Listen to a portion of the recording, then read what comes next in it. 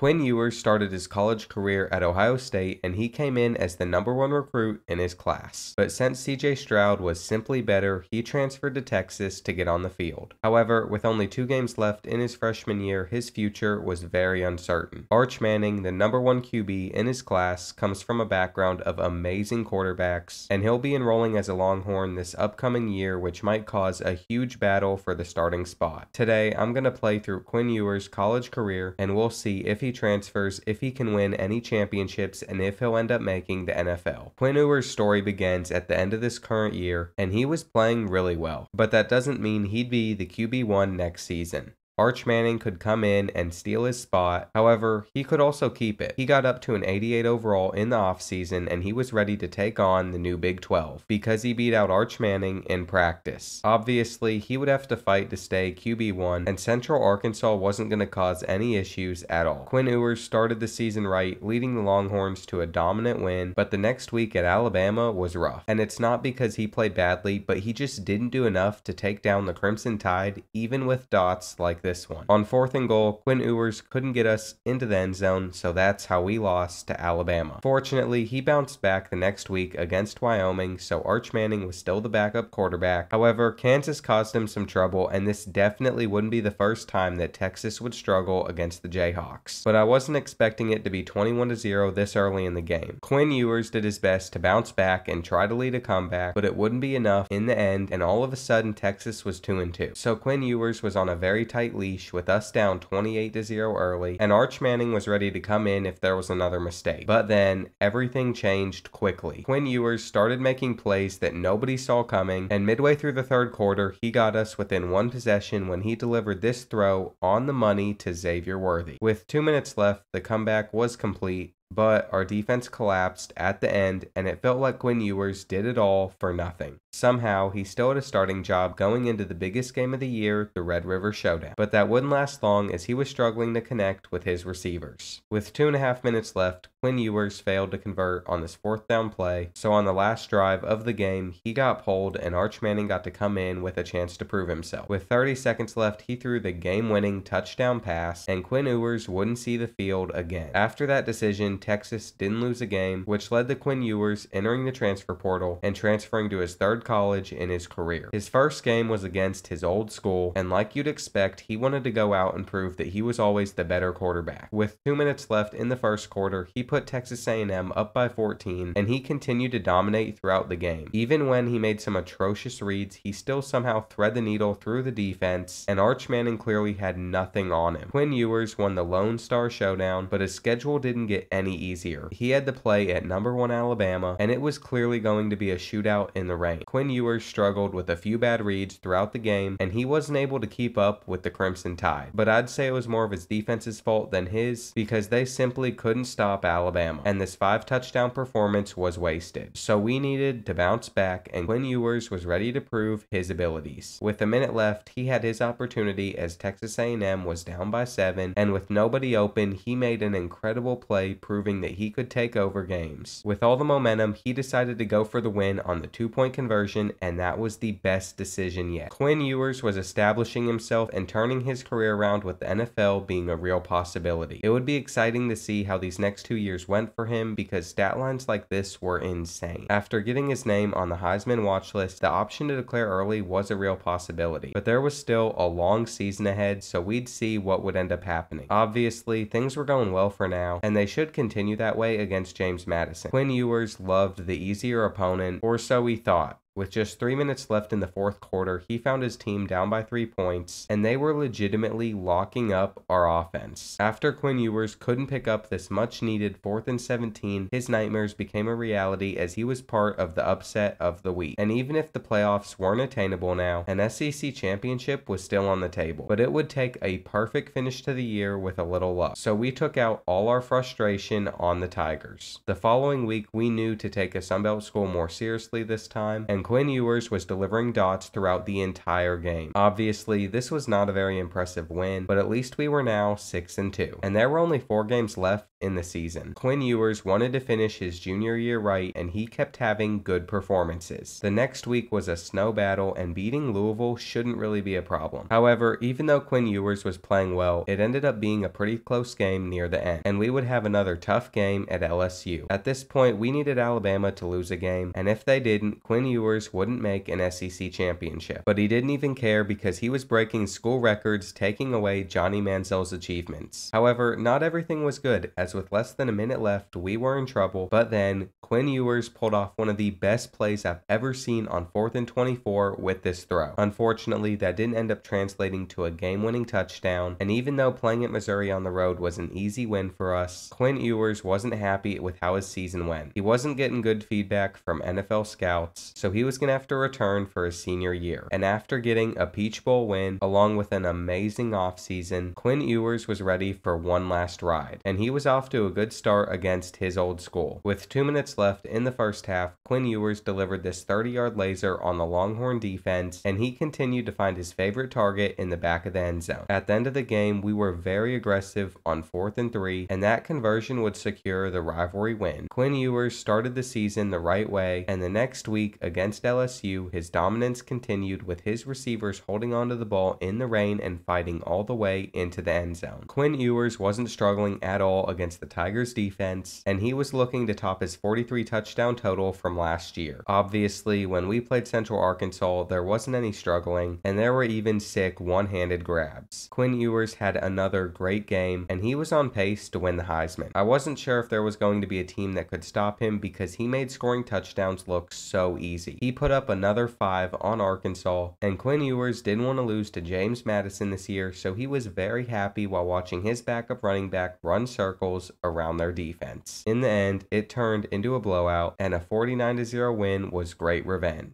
The next week, we traveled to Alabama, and winning against the Crimson Tide wasn't the only thing on Quinn Ewers' mind. The day before, he had placed a few underdog pick'ems, which is a fun game mode where you choose if your favorite athletes will go higher or lower on a certain stat line. And if you live in one of these yellow states, you're eligible to play underdog pick'em. If you want some free cash to play around with, Underdog is doubling your first deposit up to $100 when you use code Bordeaux or the first link in my description. But now it's time to see how the Alabama game went, and since they were 2-2, Quinn Ewers wasn't worried. This kick made Texas A&M 6-0, putting us on top of the SEC, and I didn't see any reason why we wouldn't stay there. With Quinn Ewers at the helm, the Aggies couldn't be stopped as he continued to score a ton of touchdowns. It seemed like this season was pretty much natty or bust, with Quinn Ewers striving to reach all of his goals, and he was on pace to get drafted. With only 4 games left in the regular season, it seemed like going undefeated was a real possibility, and with another dominant win on the road at Ole Miss, Quinn Ewers was gaining Heisman hype, and he was not slowing down at Cincinnati in a snowstorm. Once again, he led us to another win, and with only 2 games left in the regular season, Quinn Ewers was simply padding his stats. At this point, I wasn't sure how he wouldn't win the Heisman Trophy because stats like this are insane. We were now the #1 team in the country, and we had so much momentum. So Quinn Ewers was very happy that he transferred here. It took 3 colleges, but he was finally able to find his home, and in all honesty, he saved Jimbo Fisher's career at the same time. Now we were going into the SEC championship, and Quinn Ewers was ready to go out and beat number 6 Georgia as he continued to thread the needle for touchdown passes. With a minute left in the third quarter, he put us up by 7 points, and from there, Quinn Ewers would win an SEC championship, along with the best award, the Heisman Trophy. The college football playoffs were now set, and Notre Dame was our first opponent. Quinn Ewers was playing on another level, but it was a close game going into the fourth quarter, and with 2 minutes left, the game was in Quinn Ewers' hands. Fortunately, with 15 seconds left, he found his running back to give us the lead, which was enough to make the national championship against undefeated Ohio State. Quinn Ewers was going to make sure his college career ended the right way, and he was on fire throughout the entire game. To end the third quarter, he threw his 4th touchdown pass, and that was enough to win a national championship. Quinn Ewers had completely changed his career, and a few months later, he was drafted as the #1 pick. He was going to have a bright future as a Colt.